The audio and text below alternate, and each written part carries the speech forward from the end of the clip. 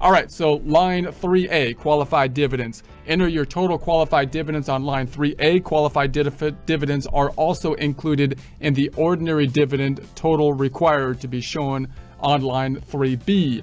Qualified dividends are eligible for a lower tax rate than other ordinary income. So it's a lower tax rate. And again, when you say, okay, it's a lower tax rate, we can look at what that tax rate is. But remember, when you calculate it in tax software, you're usually dependent upon the software to do the calculation. So you're not actually you might not see how it applied the tax tables and then this lower rate.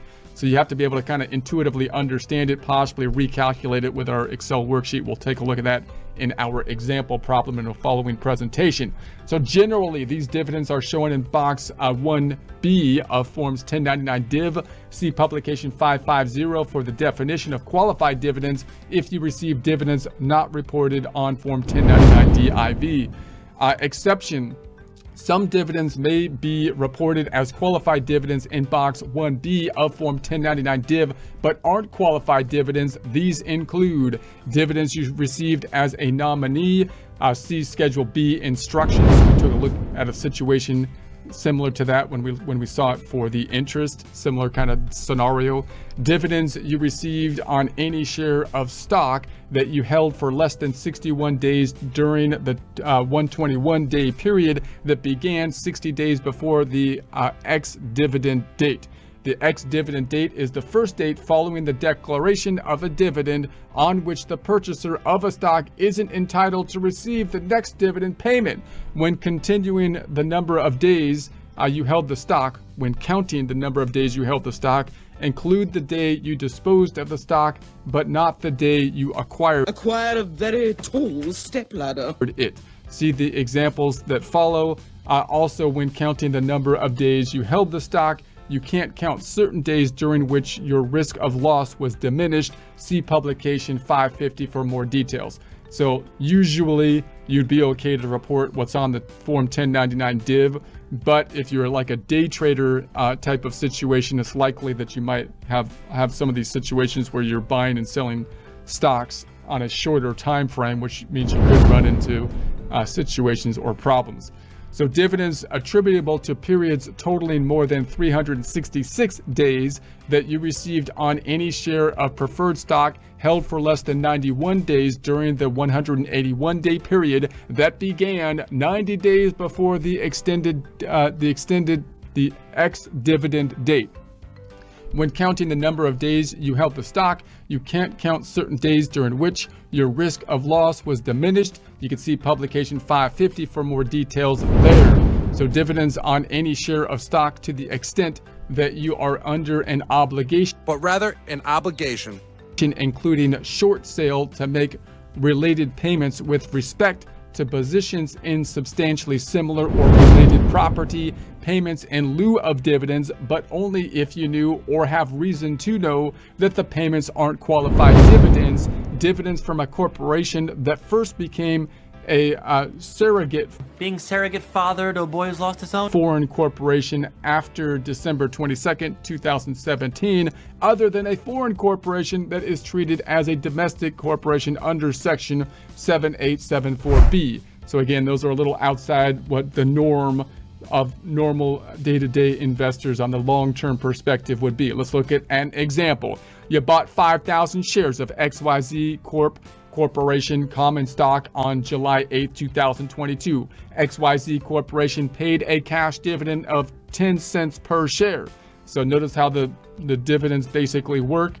You can't, it's not like a partnership where the corporation can just pay off certain owners of the partnership according to the partnership agreement or to the draws of a particular partner. They have to agree to pay all shareholders the same amount, each share the same amount. People will still get paid different amounts depending on how many shares they own. So if you own more shares, then you're going to get paid more because they're going to be paying out on a per share basis. So the ex-dividend date was July 16, 2022. Your Form 1099 DIV from XYZ Corporation shows $500 in Box 1A ordinary dividends and in Box 1B qualified dividends. However, you sold 5,000 shares on August 11, 2022. You held your shares of XYZ Corporation for only 34 days. So again, this is why it's a little bit unusual for normal investors that aren't doing like day-to-day kind of trading, because it's unlikely that you're going to hold a stock for such a short time frame for most people. So only 34 days of 121-day period from July 9th, 2022 through August 11, 2022. The 121-day period began on May 17th, 2022, 60 days before the ex-dividend date, and ended on September 14th, 2022. You have no qualified dividends from XYZ Corporation because you held the XYZ stock for less than 61 days. Let's do another example. Example number 2. The facts are the same in example 1, except that you bought the stock on July 15th, 2022, the day before the ex-dividend date, and you sold the stock on September 16th, 2022. You held the stock for 63 days from July 16th, 2022 through September 16th, 2022.